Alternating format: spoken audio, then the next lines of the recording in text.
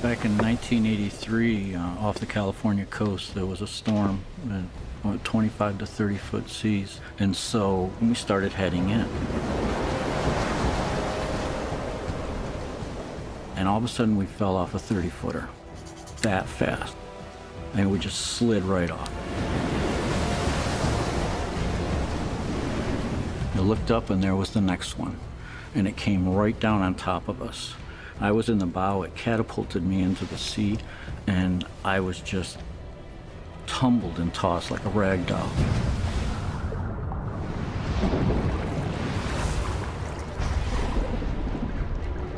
You can only hold your breath so long. About how long were you in the water? Yeah, the crew that were looking for me said I was there from anywhere from 15 to 18 minutes under the water. 15 to 18 minutes. Yeah. So you're 15 to 18 minutes without a breath of air. Right. You may be wondering what a video entitled Jesus in India has to do with near-death experiences. When the topic of Jesus traveling to India comes up, it's almost entirely about his travels in his youth before starting his ministry. But what if his travels took place later on, after the attempted crucifixion? What was his true mission? Did Jesus preach that he was the literal Son of God? When you look past erroneous Pauline beliefs, you begin to establish who Jesus of Nazareth really was. As Jesus stated, "A prophet is not without honor except in his own country." A prophet of God, a humble man who was persecuted by his own people and ultimately handed down the punishment of crucifixion. In 1899, Hazrat Mirza Ghulam Ahmed, an individual who claimed to be the awaited latter-day Messiah, wrote a book entitled Jesus in India. It detailed Jesus' survival from the cross and the latter part of his life. Hazrat Mirza Ghulam Ahmed wrote that Jesus was in a coma on the cross, having suffered a near-death experience. Having survived the crucifixion, he was taken down, unconscious, from the cross after only a few hours, with the help of Joseph of Arimathea and Nicodemus, who applied an ointment, a mixture of aloe and myrrh, on his body to heal his wounds. Jesus fully recovered in the tomb. This solidifies the prophetic sign Jesus gave prior to the crucifixion. A wicked and adulterous generation demands a sign, but none will be given it except the sign of the prophet Jonah. For as Jonah was 3 days and 3 nights in the belly of the great fish, so the Son of Man will be 3 days and 3 nights in the heart of the earth. In regards to this prophecy, Hazrat Mirza Ghulam Ahmed wrote, "It is obvious that Jonah did not die in the belly of the whale. All that happened was that he went into a swoon or a coma. The holy books of God bear witness that Jonah, by the grace of God, remained in the belly of the whale alive, came out alive, and his people ultimately accepted him. If then Jesus had died in the belly of the whale, what resemblance could there be between the dead and the living, and vice versa? After leaving his tomb fully conscious and healed from his wounds, Jesus met his disciples, who, thinking he was a ghost, were shocked to see him standing before them. He showed them his healed wounds from which they could see nails had been driven through. Around 40 days later, according to Christian beliefs, Jesus ascended to heaven. If Jesus did not die on the cross, though, he was never resurrected, nor did he ascend to heaven. So what happened to Jesus if he survived? According to the Bible, the Hebrew tribes were named after the sons or grandsons of Jacob, whose title was Israel, which means the soldier of God. Isra means soldier and Il means God. So the Hebrew people came to be known as Israelites, the children of Israel. Jacob's first wife, Leah, bore 6 sons: Reuben, Simeon, Levi, Judah, Issachar, and Zebulun. Each son was the father of a tribe and received tribal land of their own, except Levi. Levi's descendants, who were priests and temple functionaries, were dispersed amongst other tribes and received no land of their own. Prophets Moses and Aaron were also among the descendants of Levi. Two other tribes, Gad and Asher, were named after sons born to Jacob and Zilpah, Leah's maidservant. Two additional tribes, Dan and Naphtali, were named after sons of Jacob born to Bilhah, the maidservant of Rachel, Jacob's second wife. Rachel bore him two sons, Joseph and Benjamin. The tribe of Benjamin provided Israel with its first king, Saul, and was later assimilated into the tribe of Judah. While no tribe bore the name of Joseph, two tribes were named after his sons, Manasseh and Ephraim. After the exodus from Egypt, 10 tribes under the leadership of Joshua took possession of Canaan, the Promised Land. This land was divided amongst the 12 tribes. King Saul governed them for some time, and then was succeeded by King David, who established the capital at Jerusalem. King David was followed by his son Solomon, who built the famous temple dedicated to Yahweh, and around 930 BC, the kingdom eventually split into two. Judah and Benjamin occupied the south, while the remaining 10 tribes occupied the north and east bank of Jordan. And in history, they eventually became known as the 10 lost tribes of Israel. The Bible refers to these tribes as the lost sheep of Israel. The kingdom of Judah and the kingdom of Israel were hostile towards each other. Following the conquest of the northern kingdom 721 BC, it fell under the Assyrians, and per Assyrian custom, they began to transport the conquered people, the tribes of Israel, to other parts of the Syrian Empire. A century and a half later, Nebuchadnezzar of Babylonia took over and destroyed the temple and Jerusalem. Then Cyrus captured Babylon, and he issued a proclamation which allowed the Jews to return to Jerusalem. But only a small number of them went back, and most never returned to their own country, but rather they journeyed further east. The 10 tribes were gradually assimilated by other people, and thus disappeared from history. Nevertheless, a belief persisted that one day these lost tribes would be found. In the time of Jesus, only 2 of the tribes were in the region where he preached.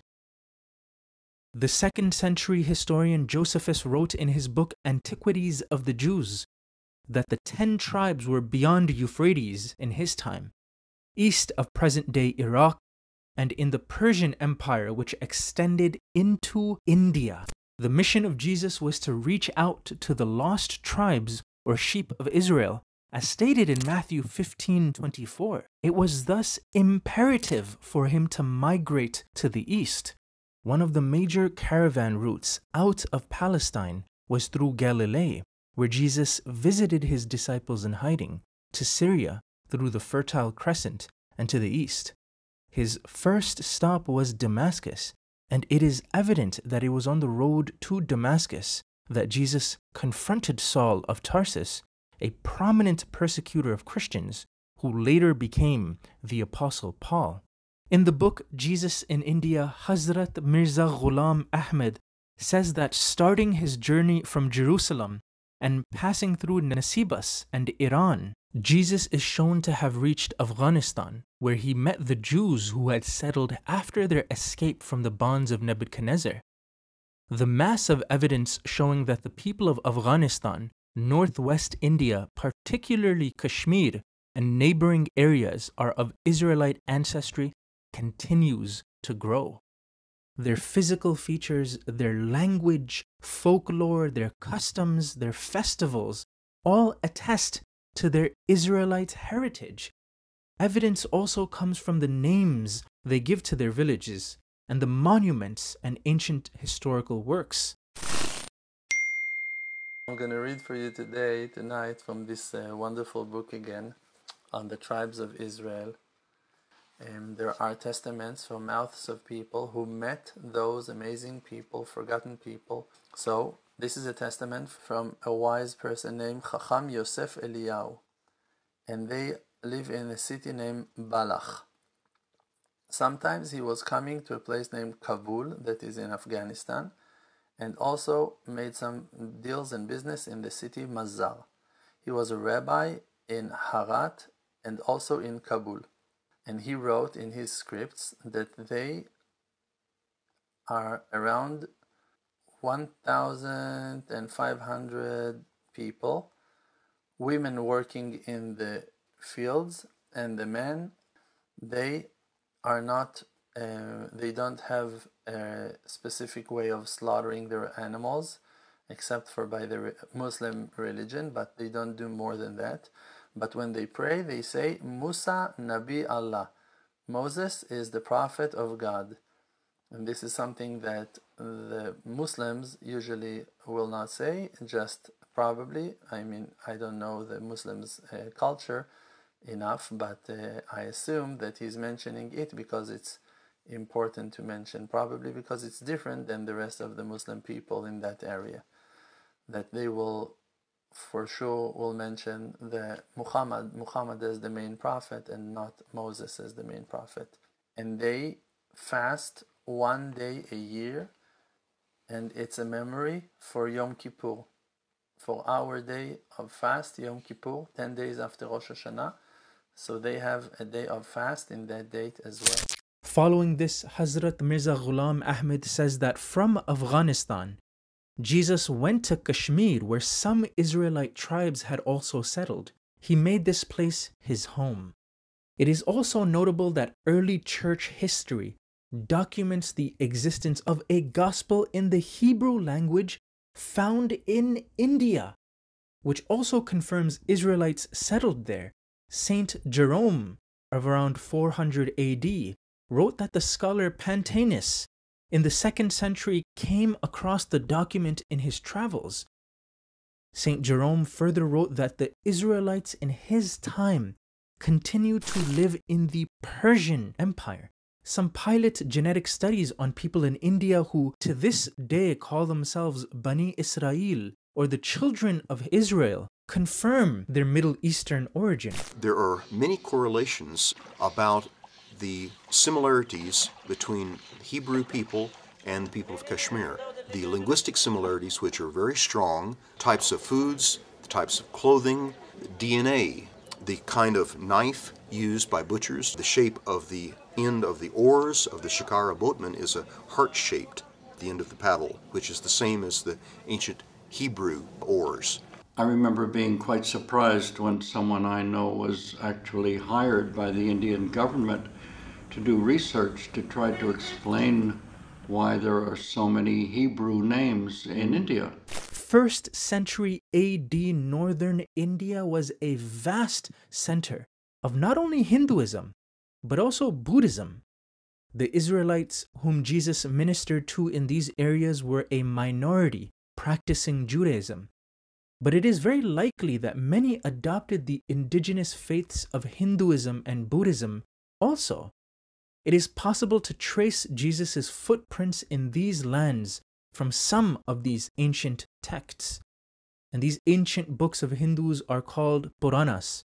One book, Bhavishya Mahapurana, written in Sanskrit, contains an account of a king in India meeting Isa Masiha, Jesus the Messiah, a religious personality of fair complexion who was a foreigner. Now, here is a document, Bhavishya Mahapuran. This is the most important document. It says that Jesus comes to Kashmir. He meets the king Shalivahana about 78 AD, and he tells him that his name is Ishwaraputram and Kanya Garbham, born of a virgin. And when was this document discovered? It's an ancient manuscript, and its date is 117. 117? Yes. So this is literally a 2nd century document, yes, which says that Jesus was in Kashmir. Yes, yes. That's very early. This is early. He meets the king of Kashmir. This is the most important document. Can you tell me what Jesus did when he was here. What happened? You see, the first information what we get, that he meets the king. Meets the king. And he explains to him how he fled away from the land of Malichas there, and how he suffered there and how he came to this place. And he stays here. When he stays here, Persian sources and Arabic sources say that here he changed his name from Jesus to Yuzu. In the valley of Kashmir, the Temple of Solomon contained an ancient stone inscription going back to 54 AD. The inscription said that Yusasaf proclaimed his prophethood and that he was Yusu, prophet of the children of Israel. In modern times, the inscription was destroyed, but not before photographs were taken of it. Darin Wacht. Wacht means time in Persian. Darin Wacht, at this time, Yusasaf, Jesus the Gatherer. Dawai Pagmambari Mikunand, that he proclaimed his prophethood. And the other part, he was Yusu, prophet of children of Israel. Aishan Yusu, Paihambari Bani Israelas. Buddhist texts contain a prophecy of future Buddha, a Bodhisattva named Bhagava Metteyya. Gautama Buddha is to have prophesied, "I am not the first Buddha to come upon earth, nor shall I be the last. Previously there were many Buddhas who appeared in this world. In due time another Buddha will arise in this world, a holy one, a supremely enlightened one, endowed with wisdom in auspicious conduct, knowing the universe, an incomparable leader of men, a master of devas and men. He will reveal to you the same eternal truths which I have taught you. He will proclaim a religious life wholly perfect and pure, such as I now proclaim. He will be known as Maitreya." Buddha also gave the time frame of when the Maitreya would appear, which would be around 500 years after his death, during the decline of his teachings. According to Buddhist tradition, during the arrival of Maitreya, bodies of water will decrease in size, allowing Maitreya to traverse them freely. In addition, at that time, a notable teaching he will start giving is that of the 10 virtuous deeds: the abandonment of killing, stealing, sexual misconduct, lying, divisive speech, abusive speech, idle speech, covetousness, harmful intent, and wrong views. The etymological resemblance of the word Metteyya to Messiah is clear, and one meaning of the word Messiah is traveler. In Jesus in India, Hazrat Mirza Ghulam Ahmed writes, "The future Metteyya prophesied by the Buddha is in reality the Messiah and no one else. This view is supported by the strong evidence of Buddha's own prophecy that the faith he had founded would not endure in the world for more than 500 years. That at the time of the decline of the faith and its teachings, the Metteyya would come to this land and re-establish the faith and its teachings in the world." Now we find that Jesus appeared 500 years after the Buddha, and that just as the Buddha had fixed the time frame for the decline of his faith, Buddhism did indeed deteriorate into a state of decadence as foretold. It was then that, having escaped from the cross, Jesus traveled to those parts where the Buddhists recognized him readily and treated him with great reverence. As the sun of Christianity did rise in India with Jesus' personal advent in the area, many teachings of Jesus became interwoven with Gautama Buddha's teachings. Even certain parables as recorded in the New Testament became attributed to Buddha, such as the parable of the sower, which is found in Buddhist texts. Jesus found acceptance in the lands of the lost tribes and completed his mission by traveling eastward to these ancient Israelite communities. One objection is, if Jesus spent most of his life in India, why is that part of his life so unknown and forgotten. One has to keep in mind the phenomenon of what happens to a religion's presence when another religion takes over. For instance, modern-day Afghanistan was a vast center of Buddhism and had some of the largest statues of Buddha in the world carved in stone. That faith has now vanished there. Another example are the pagan religions of Europe prior to Christianity's arrival. The Israelite people of Afghanistan and Kashmir accepted Islam. Jesus foretold the coming of a messenger after them, the Paraclete of the Gospels, fulfilled in the person of the Holy Prophet Muhammad, peace be upon him. With time, the old faith of Christianity was forgotten over generations. Now there are mainly Orthodox Muslims in these areas. However, remnants of the followers of Jesus still exist in the vicinity of Herat, Afghanistan. The British scholar O.M. Burke, in his book Among the Dervishes, has described these people. Though they are now Muslims, they did not forget their Christian legacy. They have a special attachment to Jesus and refer to him as Yuz Asaf the Kashmiri, who came to preach to them. The Prophet Yuz Asaf came to Kashmir from the west, the Holy Land, around the 1st century AD. It is also where he died and lies buried in Srinagar, Kashmir. The burial place of Jesus in Kashmir is known to the locals as Rozabal, meaning the honored tomb. It is known as the tomb of Yuz Asaf, which may be of Buddhist derivation or possibly from Yusu or Yehoshua, Jesus the Gatherer. The term would thus mean a Buddha who rallied people or gathered the flock of the true faith. Local tradition states that the entombed was a prophet of Ahle Kitab, or the people of the book. The tomb is Jewish, as attested by the direction that the grave is lying. Next to the grave is a footprint engraved in stone, an artistic rendition of the wounds of crucifixion. The inhabitant of that tomb is Yus Asaf, is the name given to us.